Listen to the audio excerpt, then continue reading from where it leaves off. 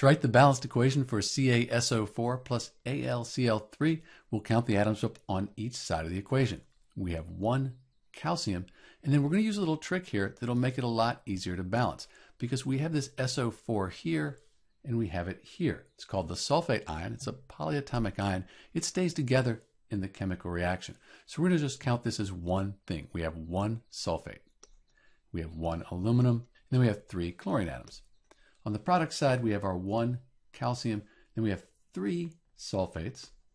We have 2 aluminums and 2 chlorine atoms.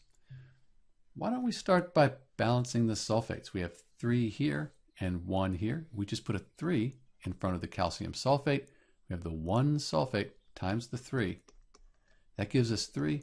Those are balanced. And we have 1 times 3 for the calcium atom. We have 3 of those. Might as well fix the calcium here. We could put a coefficient of 3 in front of the calcium chloride. 1 times 3.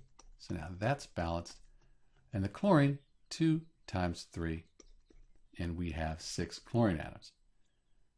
If we put a 2 in front of the aluminum chloride, the 3 here, 3 times 2, that gives us the 6. So those are balanced. And 1 aluminum times 2. That gives us 2, and those are balanced, and we're done. This equation is balanced.